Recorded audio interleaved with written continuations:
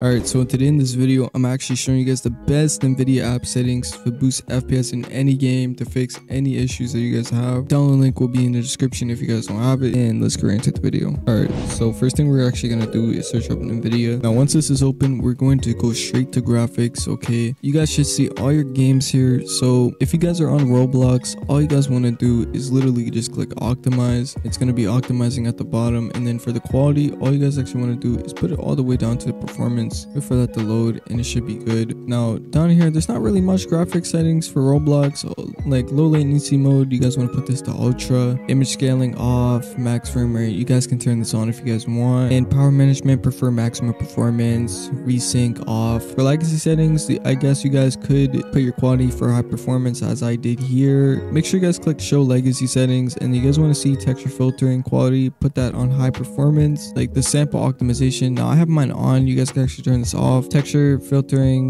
negative LOD, we can turn this, we can just keep this on allow on default. Texture thumbnail optimization, we can turn this off if you guys want. So yeah, you guys can basically turn all these off. You guys can keep this option on, doesn't really do much. Now before we get on with the rest of the video, are you guys tired of having high ping spikes in any game? Now here's this one software called Exit Lag that is actually going to fix it. Now listen, Exit Lag has a real-time optimization, it has traffic shaper, it has multi-internet, and it has FPS boost. Now let's open it up. Now this is actually what it looks like when it's opened up. Got our home, connections, library, we got PC boost, multi-internet, traffic shaper, general settings. If you guys are ready to optimize, you guys want to just click add here, and then you guys want to search up the game you guys want. Let's say for Fortnite as example. Now for Fortnite, we have a lot more settings. Now what you guys can actually do, you guys can actually go all the way down to performance and click optimize. Now what this is actually going to do is just going to fully optimize it for you, so you guys can get the lowest performance possible. Okay, now as you guys can see, the in-game settings, everything is already low, and it already made our driver settings low. If we go to show legacy settings, once again, make sure you guys actually go check out my NVIDIA control panel settings video, so you guys can actually have these settings automatically on every single game. For Valorant, normally you guys want to just literally do the same thing that we just kind of did, put performance, click optimize, and click update.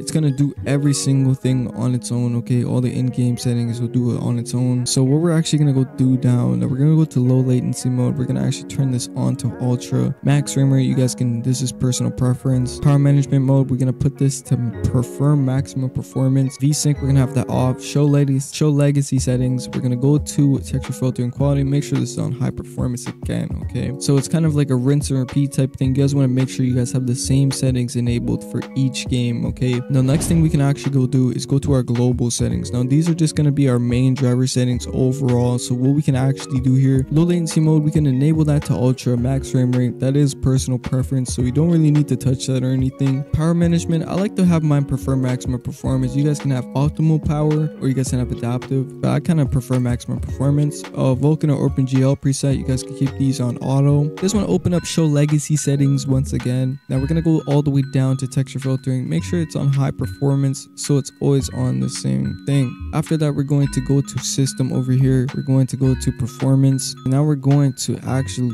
turn on automatic tuning. Now this is literally going to automatically overclock your GPU for you, just so you guys do not mess anything up. And the NVIDIA app is really good for this. I actually did mine 2 weeks ago, and basically what it does, you can actually do it manually here. It actually lets you move it around yourself. So yeah, I really highly recommend you guys go check this out. Go overclock your GPU so your GPU can work to its maximum power without breaking them. Now if you guys actually go back and go to video, you guys can disable HDR. That will be a good one if you guys do have an RTX GPU. And for displays, if we go to our displays properties, we can actually go down to display properties right here, turn our refresh rate up or down, and you guys can change the rotation of it, the scaling. All of your settings is right here, guys. Okay, everything. But yeah guys, that is basically going to wrap up today's video. I hope you guys really did enjoy today's video and the best NVIDIA app settings. I'll see you guys in the next video.